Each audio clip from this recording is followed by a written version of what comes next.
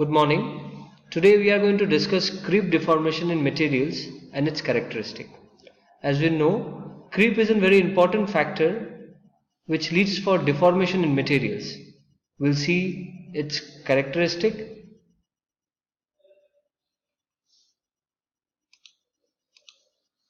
Now, in today's course we are going to discuss basic introduction of creep and its importance in material engineering, classical creep curve, and we are also going to discuss its stages, the effect of the temperature and stress on creep, characterization of creep, and we'll also discuss creep test and the various stages in it.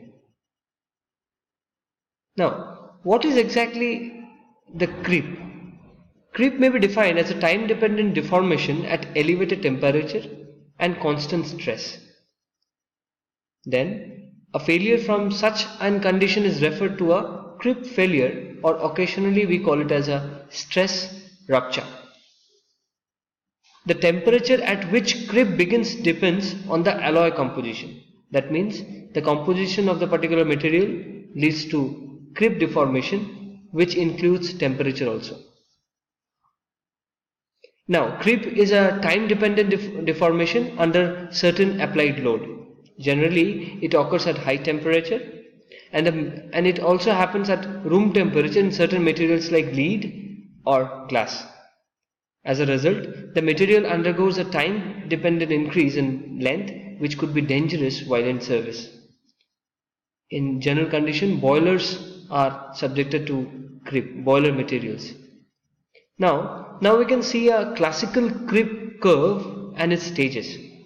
If you see, in the x-axis we have depicted time, and in the y-axis we have depicted the strain, that is extension of the test piece. In the very first level we can see the primary creep, and the second stage, that is secondary creep, and the third is as tertiary creep. Let us discuss on the creep stages.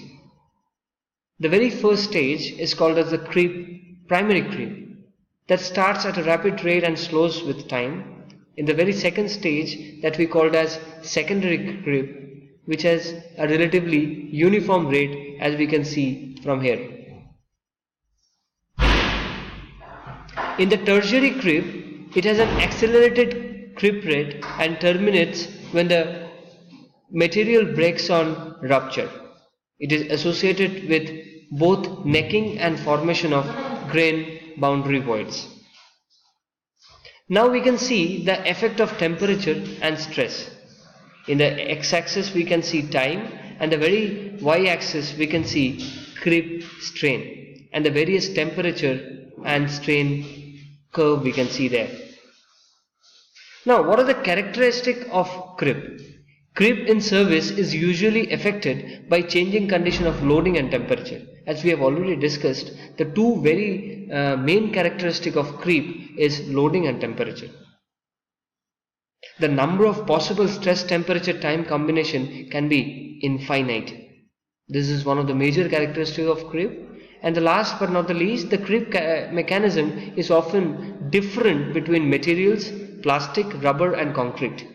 It means the creep deformation will be different in material like metals, and same it will be different as plastics, and something different in rubber and also concrete.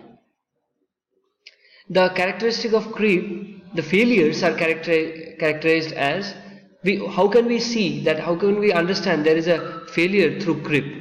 Number one, bulging or blister on the tube, thick edge fracture, often with very little obviously ductility, external or internal oxide scale thickness, and intergranular voids or cracks in microstructure.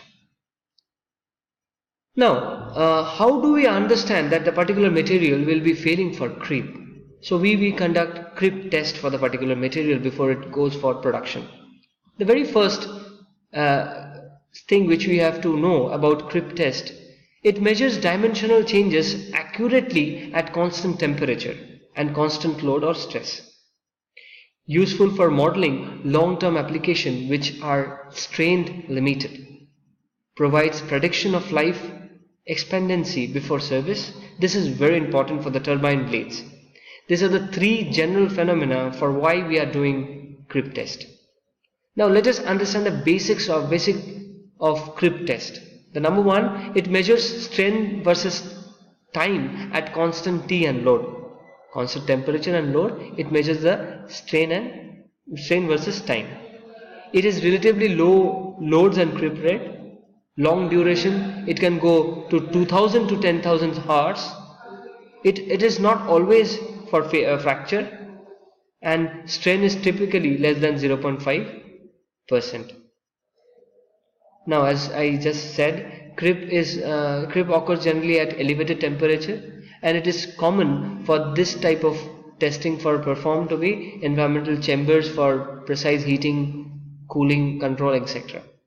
Temperature control is critical to minimize the effect of the thermal expansion of the sample. As I said, CRIP goes with hand in temperature. When there is a temperature rise and deformation, we go for CRIP. Now, how to go for CRIP test procedure? We will understand it systematically. Step 1. The unload specimen is first heated to the temperature T and the gauge length is measured. The very first step, we heat the particular specimen up to temperature T. And the very second step, the predetermined load is applied quickly without stock. Now this particular setup we will be discussing in the very next slide. Step 3, measurement of the extension are observed at frequent interval. Now the extension is measured in very frequent interval. Step 4, average of about 50 readings we take. This you can see a schematic diagram of CRIP test apparatus, where the load cell is shown, where we will be keeping the specimen and the hydraulic pump to regulate the specimen and for the load. So in this particular course we have studied, we can summarize the whole topic. We have understood CRIP and its the various stages of CRIP, the various characteristics of CRIP, effect of the CRIP on temperature and strain, and also the CRIP testing method and the schematic. I hope that this video will help you to understand CRIP well. Thank you.